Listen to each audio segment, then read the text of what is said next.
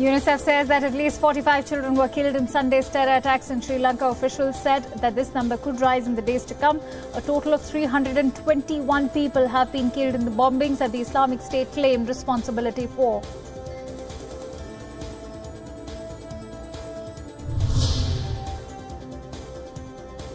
A day after Sri Lanka revealed the horrific Easter attacks in the country were in retaliation to Christchurch attacks, New Zealand Prime Minister Jacinda Ardern has said that she was not aware of any intelligence suggesting the attacks were in retaliation for the deadly shootings on the mosques in Christchurch.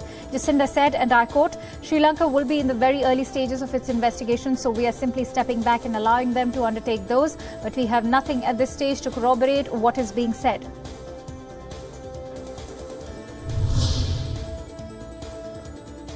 Preparations in Russia are underway to host North Korea's leader Kim Jong-un. Kremlin confirmed earlier in the day that Kim and Vladimir Putin will meet on the 25th of April. Experts say this summit is part of Kim Jong-un's efforts to build global support after talks with the United States have stalled post the Hanoi summit in February.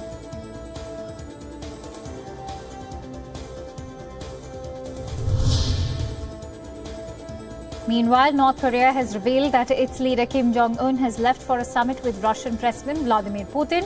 North Korean state media reported that Kim departed Pyongyang by his special train this morning. Kremlin advisor Yuri Ushakov has told Russian news agencies that the Kim-Putin summit will take place on Thursday in Vladivostok.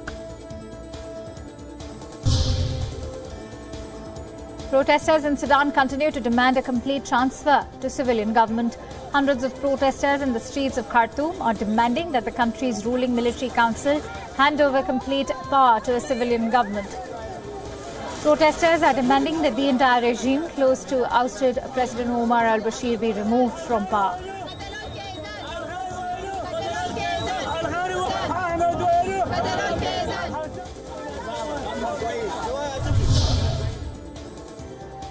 On the other hand, thousands more protesters piled onto the roof of a train and packed inside rolled into Khartoum on Tuesday to support activists demanding that the military relinquish power to civilians. About 4,000 protesters, many of them waving Sudan's flag, greeted them at Khartoum's main station as the train arrived from Atbara. Remember, protests in Sudan were sparked by an attempt to raise bread prices amid a deepening economic crisis, quickly turning against Bashir's 30-year rule and spreading to cities.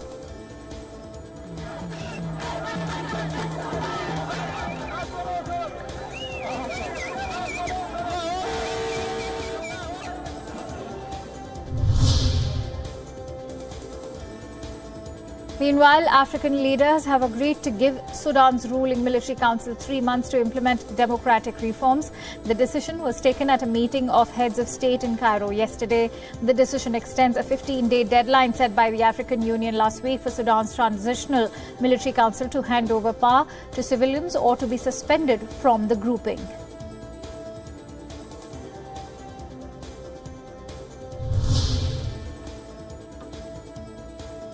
The Trump administration has announced rewards of up to $10 million each for information that disrupts the finances of Lebanon's militant Hezbollah organization.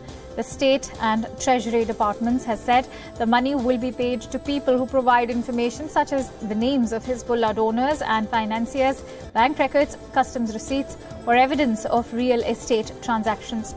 The reward will be part of the program Rewards for Justice, which began in 1984.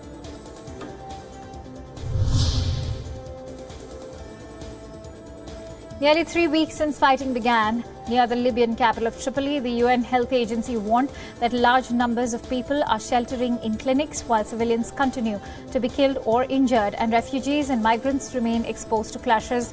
The UN Health Agency said that the 264 people have died so far in fighting for control of Libya's capital over the past 3 days.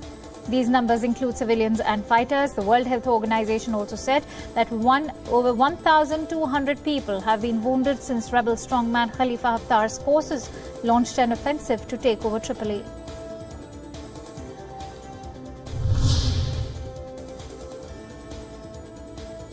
"25 people have lost their lives due to landslide in the southwestern Colombian province of Cauca. The landslide was caused by heavy rains in rural areas of Rosas municipality. At least 5 people have been hospitalized and 8 houses were destroyed. A portion of the Pan American Highway was blocked by the landslide in Colombia. President Ivan Duque visited the area and said the government stands with the victims and will provide housing and any other help if required.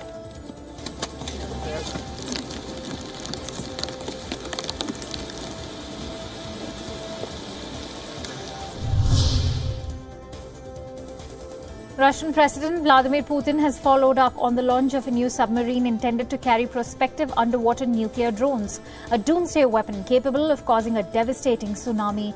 During Tuesday's visit to a military shipyard in St. Petersburg, Putin watched the departure of the Belgorod nuclear submarine at the Sevmash plant in northwestern Russia via a teleconference.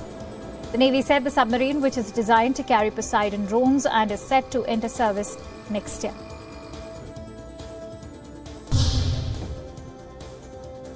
South Africa continues to be battered by mudslides and floods. Hundreds of homes in the port of Durban have been impacted by these floods.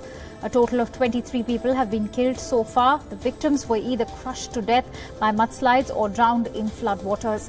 Torrential downpours have flooded southern and eastern parts of the country since the start of Easter weekend.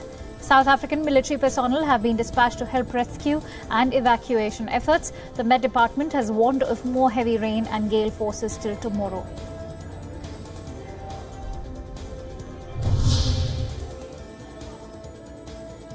Heavy rain and flooding has caused a wave of debris to gather at the port of Durban on Tuesday. Footage showed on social media shows waste items, including plastic bottles, covering a large area of the harbour's port.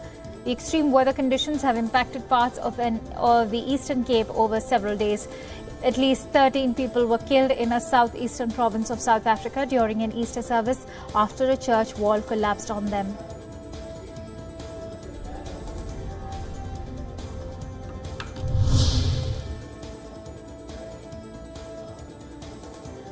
Flags in Luxembourg were lowered to half-mast after Luxembourg's Grand Duke Jean passed away at the age of 98. The Duke was known to have overseen the transformation of the Grand Duchy into an international financial centre before abdicating and handing over to his son. He was born on January 5th in 1921 to Grand Duchess Charlotte and Prince Felix of Bourbon-Parma.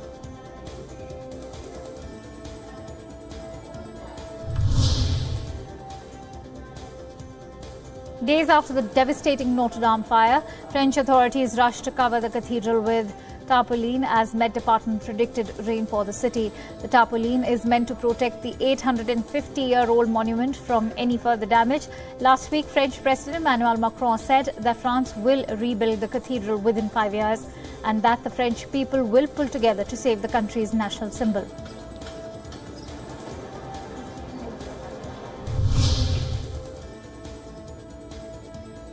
Malawi has launched a massive pilot project to test for the world's most advanced malaria vaccine. The vaccine has been developed after 3 decades of trial and $1 billion in investment. The pilot project aims to immunize 360,000 children across the African nation. The vaccine passed 5 years of clinical trials across 7 countries. Scientists say that if successful, the vaccine could help reduce malaria cases by 40%.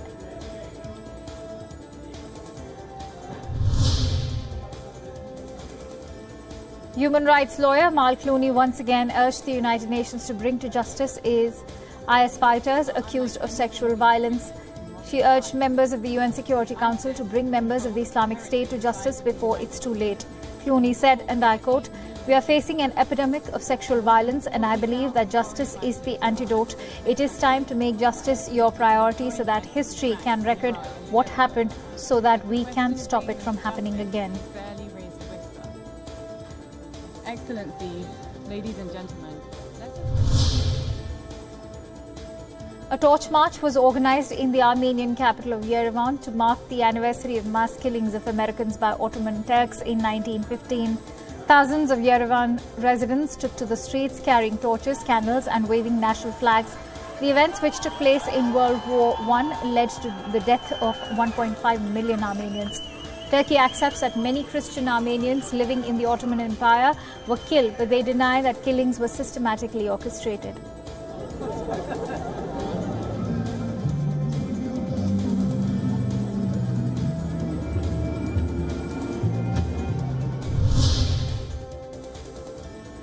Archaeologists say they have found an Australian freighter ship sunk by a Japanese submarine during World War II. The ship has been located relatively intact in waters off the country's southeast coast. The SS Iron Crown was hit by a torpedo on June 4, 1942, while carting ore in waters off Australia's southern coastline near the state of Victoria. The ship sank within 60 seconds, killing 38 of the 43 crew members aboard. Researchers say that they plan to hold a memorial at the site. A Damascus museum on April 23rd, which was a Tuesday, unveiled a replica built by Italian archaeologists of part of a temple altar destroyed by Islamic State militants in the ancient Syrian city of Palmyra. The 2,000-year-old temple of Bel at Palmyra was one of the jewels in Syria's lavish trove of historical monuments, spanning several civilizations before the country's conflict began in 2011. Islamic State seized Palmyra in May 2015 and demolished many of its ancient structures and objects while looting others to help finance its operations.